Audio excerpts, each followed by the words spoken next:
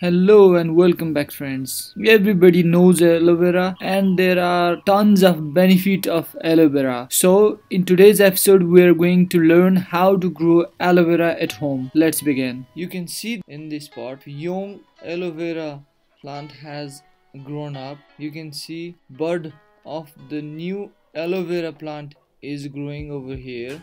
In this way it used to grow, and by that way you can see there are a number of other young aloe vera plants has grown in this pot.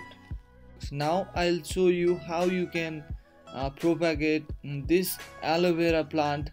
They are very soft and very easy to pluck. They are connected with the main plant and pull them out in this way, and here you go, you have a young aloe vera plant and you can see the roots. And similarly I'll pluck other few young aloe vera plants so that I can propagate. If you remove the young plants from the pot, it will help the older plant also grow faster and grow healthier. Here I take a pot with a hole in it and blocking the hole with a piece of stone, and this is the normal garden soil and added with compost, and nothing extra has been added. Take the plant which I have taken it earlier and just deep inside this vase like that. I'm planting here two plants in the same pot so that it will not take much space right now, but after they have grown older I will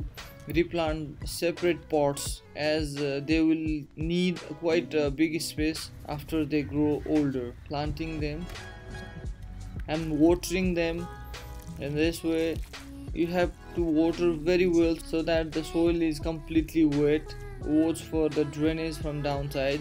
After 4 months of time you can see this aloe vera has been beautifully growing in these pots.